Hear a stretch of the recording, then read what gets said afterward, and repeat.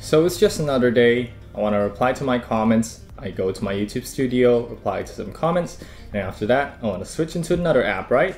So naturally, I would hold this halfway. And how is my home screen there right behind? And it just fixed itself? What just happened? Let's talk about that coming up.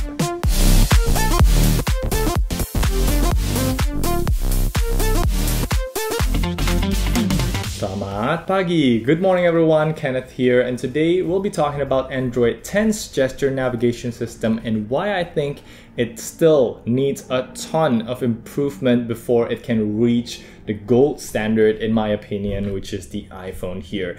And that's not just me saying it, we'll be seeing how and why the iPhones are objectively better compared to Androids. So before we start talking about all of that, make sure you hit the thumbs up, subscribe, and we'll get started right onto the first problem.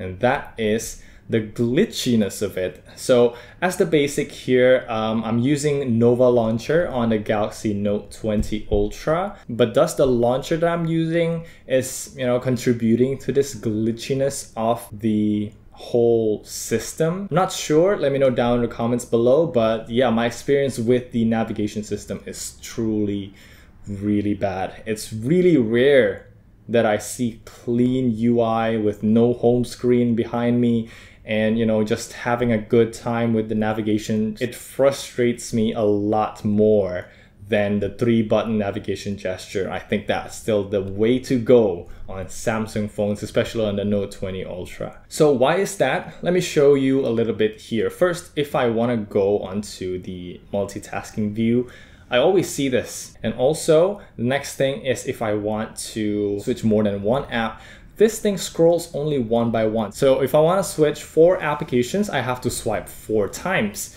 But that's not the case in other phones. Let's say the MIUI here or the iPhones. Let's take this one because this is, Android vs Android. And if I want to switch between 4 apps behind, what I can see on the multitasking view is 4 apps here. So I can just tap on that and there you go. It's such an effortless move on the MIUI here. But here on the Note 20, I swipe up and I have to do 4 times and there you go. Swipe up and again, and can you see there? This is kind of my thing with the Android 10. And can you see the jankiness? Icons will pop in and out. It's really jaggy and sloppy and it really needs a ton of improvement. Maybe it's the Nova Launcher that I'm using. Maybe. I think it is the Nova Launcher. But I don't have the same issue with the 3-button gesture. So let's move on to why I think iPhone is the better one. So for example here, the jankiness, right? The stability and, I don't even remember the topic anymore, but yeah, I think we're talking about how unpredictable it gets on this multitasking here. So first, if I want to go to the multitasking, this Note 20 Ultra still gives a haptic feedback, so that's awesome. But if I swipe faster on the iPhones, like that, I can move faster. I can just do this, right? And find the app that I want. But here, I'm only swiping one by one, and I don't think this is good. Ever since the first navigation gesture, which is like the pill-shaped one, which you still have to tap on it to go back home, that is so bad in my opinion. But yeah, that's one thing. And also this is the second thing here. I just triggered it. So if I go to multitasking, sometimes this happens. So what you get is a full screen view of your app, which you can swipe left and right, and you can still, pick this app, but you still have this search bar and clear all and all these app suggestions on the bottom here, but it overlaps with each other and it doesn't look good at all. And you don't know what is the app to your left, what is the app to your right. So it's like, what? And I want to go home, right? From this view, I want to go home. I cannot. That is the biggest reason why I hate the navigation gesture so much. Sometimes I just go into this oh my goodness, can you see there? It glitches out a ton. So I go into this multitasking view. I want to go back home. I want to cancel this. I can't swipe another one.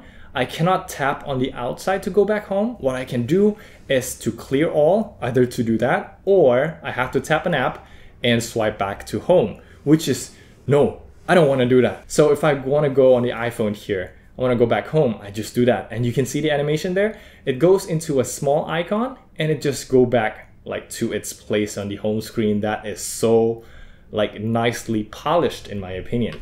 And also the MIUI here, we can see here, if I want to go back home, I just swipe and there we go, we are back at home. So this is not kind of the problem that like it's only on iPhone that you can do it. No, on Xiaomi phones, I can do this. Like it's an effortless move. Basically, if I don't want to do anything, I just tap on here and I'm go back home.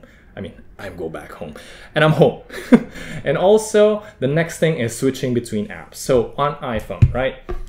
I'm very used to swiping between apps like this and it is very fluid, very polished animation. I like it so much.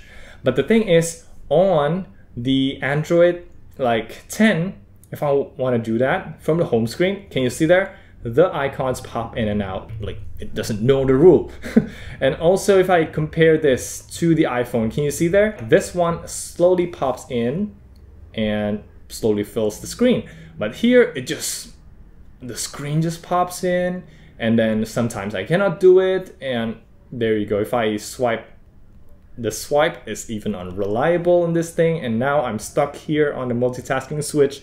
It's just, I think I should stop complaining, but there you go. Those are kind of my problem. And the last thing I think is actually not to compare this with the iPhone, right? But to compare it with my Xiaomi phone again. And I think why Xiaomi execute this much better than the Android 10's navigation gesture. The way to go back is to, swipe from any edge, right? I like that. I like that so much. Just like how I do it on the iPhones. If I do this and swipe in from the right, it's like a well-designed gesture. I like it.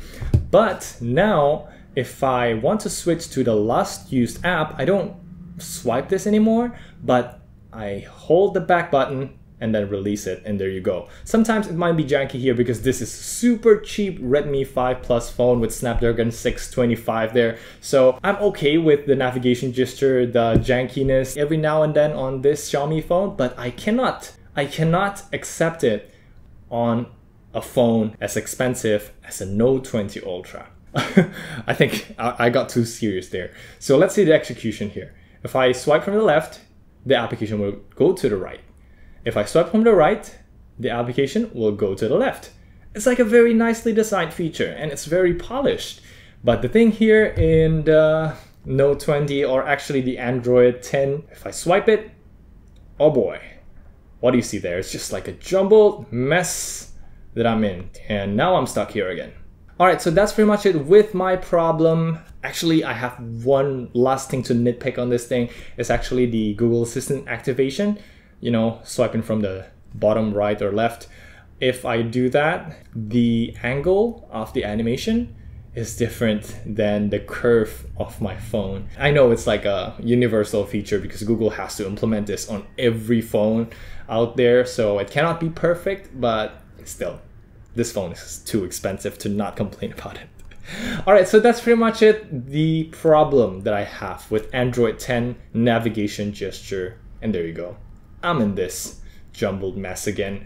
What do you think about it? Do you hate it or are you okay with it? Or do you think like me? I hate it the way it is right now, but I think it's a good direction and Google just needs to fine tune it more, much more than this. And I think at the end, if you can achieve iPhone like fluidity, that will be the end goal here of the Android 10 navigation gesture. I'm all in for it. So yeah, let me know down in the comments below if you're having the same problem or maybe this is just my own problem or you hate me because of it. I don't know, but I try to be as objective as I can. That's why I put in Xiaomi phone here as well because it's an Android phone, but it executes it really well. The navigation gesture thing. And I think it's a really nice gesture to use as an alternative to how iPhones do it.